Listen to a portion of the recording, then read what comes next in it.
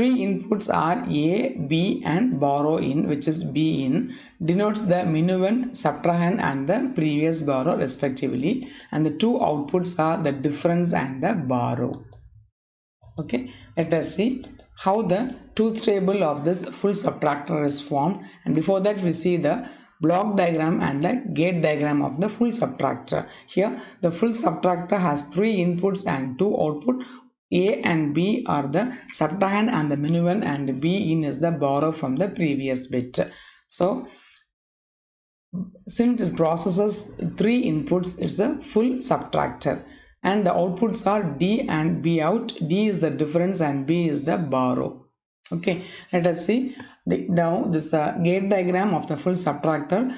There are two XOR gate which helps to subtract the three numbers. Okay, so initially A and B